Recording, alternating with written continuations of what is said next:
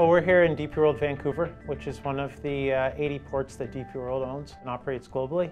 So the terminal here in Vancouver has a 90-year history. So we had an interest in reducing our energy consumption, electrical energy consumption here on the terminal. This is a global mandate for DP World. And we also wanted to improve the lighting across the terminal for our employees, for terminal operations, and meet some minimum lux requirements. Well, the old lighting was high pressure sodium, so it had that orange-yellow glow, which was hazy at best, and it was problematic to maintain. We had a constant effort of lowering the fixtures and maintaining those, so we were often suffering a significant number of outages and living with a lower lux level than even the design level of the HPS. We created a set of requirements that helped characterize what we thought we would need, sent it out, and we evaluated a lot of different products. We had samples brought in. We looked at everything from the way the fixture was manufactured, from a reliability, how long is this going to perform here over time. So, and through that process, that's where we ended with Musco being the most desirable one. And I'd seen it personally at our head office terminal in Dubai at Jebel T2. And seen some of the successes that it had there.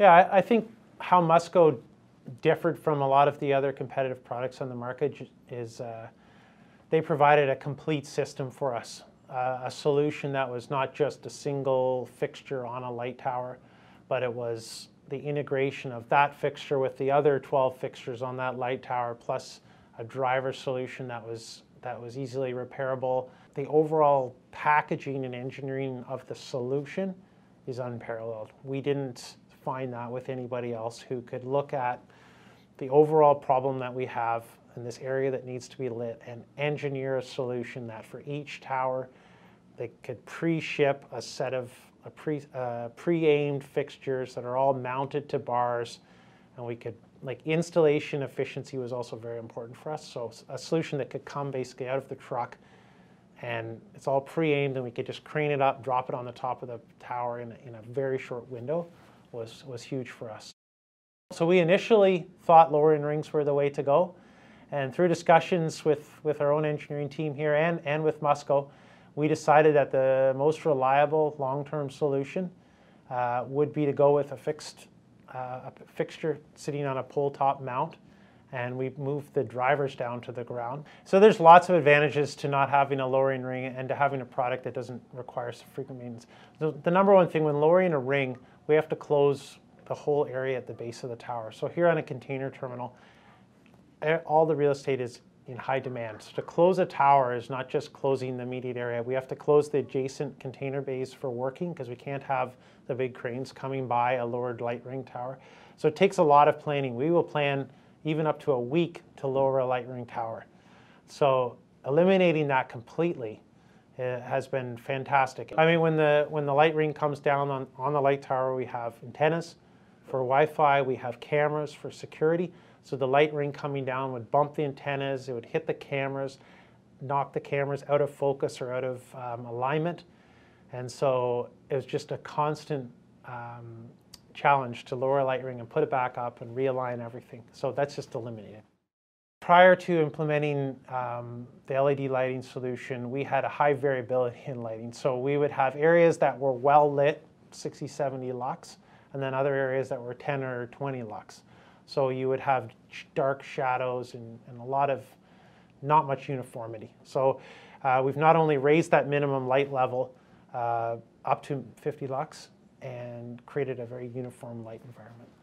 From the terminal operations side, everybody loves it. It's a much better environment to work in. It's safer. We did receive some good feedback that it was a crisper, clear light. They were able to read their paperwork easier. At night, they were able to see better when they're turning.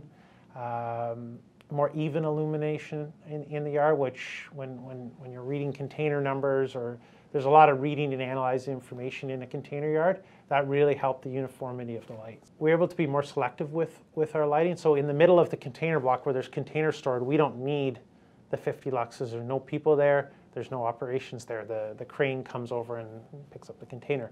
So we were able to direct the light. Another feature of LED lighting is we were able to direct and put the light where the light is needed versus just having it just scattering everywhere.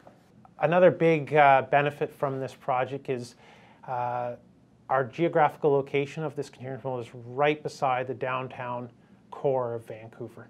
So we have a huge population living in condominiums and in other residential areas immediately adjacent to the terminal. So the previous lighting solution with HPS fixtures basically sent out a huge orange glow into the city so everybody could see the terminal all night long. So the light shone into the residences everywhere. So by going to the LED solution with Musco's solution, we were able to focus that light and get the cutoffs so that our terminal effectively looks a lot darker at night, and the amount of light pollution in the community has been reduced. And we've had positive feedback from the Port Authority and from other residential groups after this project, that we're not lighting their living rooms up at night anymore. So when we look back at the project overall, we have been able to achieve a return on this investment of sub 4 years, which from DP World's perspective is a successful project and something that really has a lot of merit to it. We believe in the sustainability that the project delivers in terms of reducing energy consumption. We've created a more safe work environment. There's less light pollution in our community, and the reliability has shot up. So anytime you can get a project that addresses a couple areas, but even 4 areas like this, it's a win-win-win-win-win.